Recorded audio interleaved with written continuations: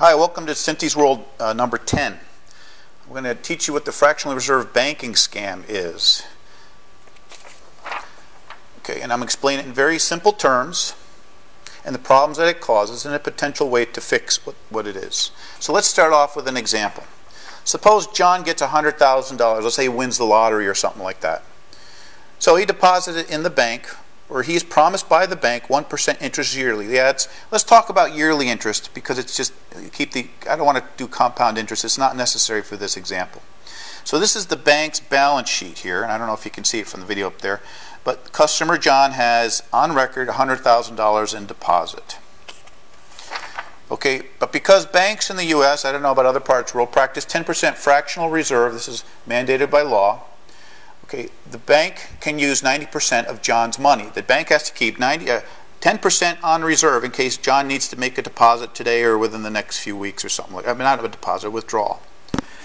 So the bank has enough money to cover the immediate needs that John may have.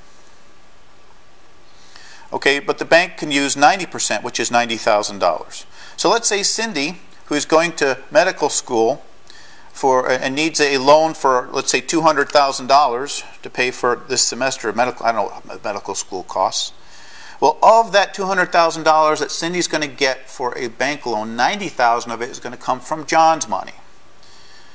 Okay, and so $200,000. So she's going to get, of her loan, she's going to get, and we're only going to talk about the original money from the $100,000. So even though Cindy's getting $200,000, $90,000 of it is from John's money, from the original deposit. Okay, we're just going to talk about the original deposit. Okay, but now because Cindy is borrowing money, she's going to have to pay the bank back with interest of 10%, let's say. I'm just picking nice round numbers. Okay, so Cindy then gives the money to the university, who's also a customer for the bank, and the university deposits that $90,000 in the bank. But again, the bank reuses that 90% of the $90,000 to offer more loans to other people. Okay, and so it goes on and on and on and on and on. When you finally go all the way down, if you do a spreadsheet, this can go down for like 150 to 300 lines before you finally end up with nothing. And so if we look at the bottom lines, from the original $100,000 of the actual money, the bank was able to generate up to $900,000 in fake loans, for which the bank is going to collect 10% on, which is $90,000. Let's say, we're just doing a yearly interest thing for simplicity. But since the $900,000 in loans is deposited in the bank, in other words, those people that, let's say, it was all deposited back in, okay, and it's deposited along with the original $100,000, then the bank has to pay 1%, which is only $10,000, on the $1 million in deposits. In other words, the total loan column adds up to $900K, where the total deposit column adds up to $100K, $1 million, which is $1,000K, and that's all covered by just $100,000 on hand. Because the whole point of fractional reserve bank is loaning out more money than the assets you have on hand. It's basically a fraud. So the bank is going to collect $90,000 in interest from the people that have loans per year in interest, and only pay $10,000 to the people who have deposits for $80,000 net profit. I mean, well, isn't that great? You can take somebody's $100,000 and earn $80,000 a year from it. I mean, that's fantastic. I'd love to get in on this business. There's a good aspect to this, as this process makes maximum use of what would otherwise be idle money. That's the only good thing I could come up with this whole process. So where's the bad? Well, problem number one, you can have a run on the bank. And what's a run on the bank? Well, if depositors get spooked, they could all come run down to the bank and pull out all their money at the same time. But since the bank owes people $1 million, and since they only have $100,000 in real cash on hand, they can't pay everybody back.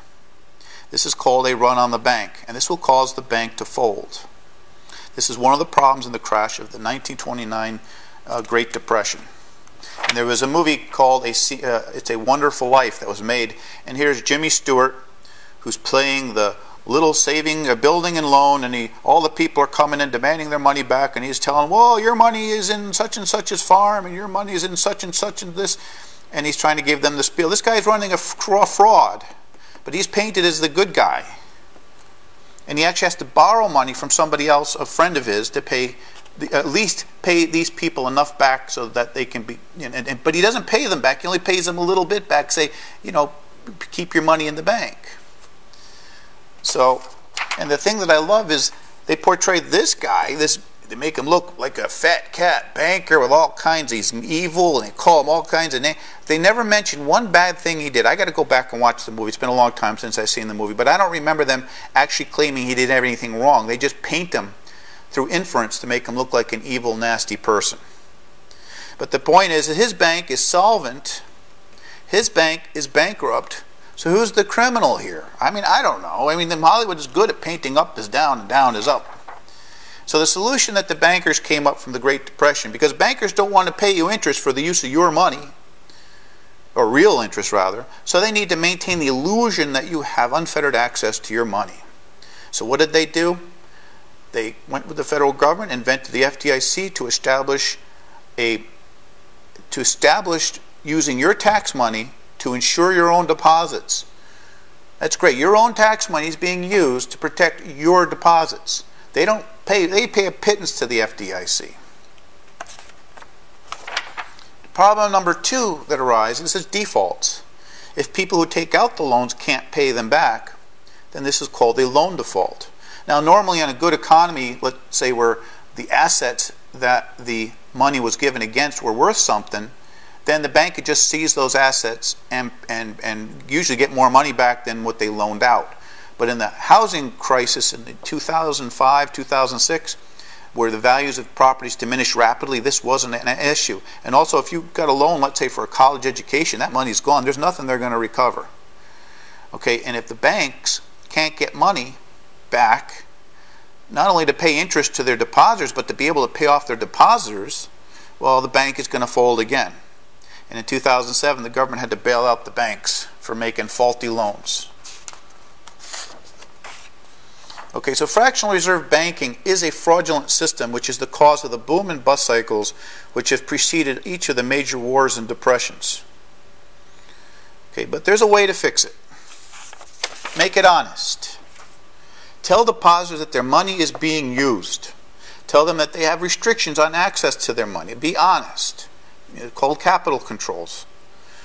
Okay, they'll naturally expect more money to be paid to them for the use of their money. Now that they're totally aware that their money is being used, and because it's being used, they don't have actual direct access to it. Okay, this is the only way to solve it, because you can't expect the government to regulate it. Okay, because government regulations don't work because regulators can be paid to look the other way. There's so few regulators to all the bankers making all that money, so don't expect regulators to be honest. Okay, but for a more detailed history of fractional reserve banking and the history of money and the Federal Reserve, see The Money Masters. It's a 1996 documentary. It's almost 4 hours long. If you get the first few minutes, seem like they get a little bit of conspiracy theory, but sit through the first 22 minutes. It's a very interesting tell, and it really explains a lot where all this scam stuff came from. And how all the presidents have been fighting the banks since the beginning of the creation of the United States. Anyway, thank you very much.